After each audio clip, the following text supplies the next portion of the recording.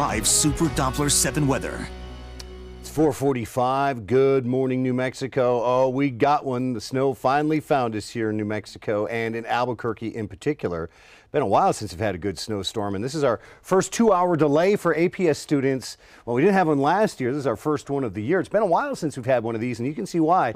Look at all that snow on the ground. Well, the snow is still coming, but it's not going to last much longer. Here's the latest on Live Super Doppler 7. Look around the Grants area. Those snow showers are already starting to break up. That's the back edge of this storm system, but it is going to take a while to flush this one through. It's going to move into southern and southeastern New Mexico as the day does progress. Damage is done along the I-25 and I-40 corridors.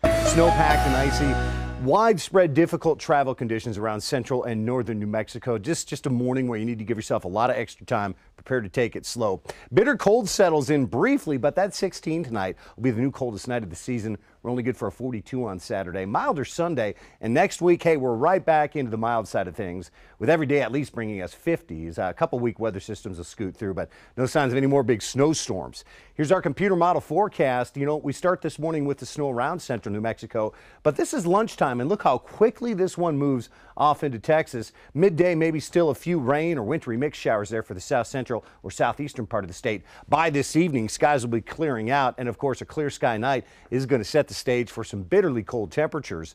Forecast snowfall accumulations from this storm, kind of additional stuff starting at 3 in the morning. Maybe 1 or 2 more inches around central and northern New Mexico. Could have a bit more along the I-40 corridor for the east central part of the state, but a lot of the snow with the storm system, it's already fallen. Saturday starts off on a very cold note, single digits, and there will be some spots below zero. A few clouds build into the western part of the state during the afternoon, but it's a quiet sky Saturday, a great day to be out on the ski slopes. Sunday, another cold morning, but by Sunday afternoon, boy, the mild temperatures will be building back in, and a lot of us will be topping out in the 50s. So the cold, it's going to hit hard, but briefly. Todd?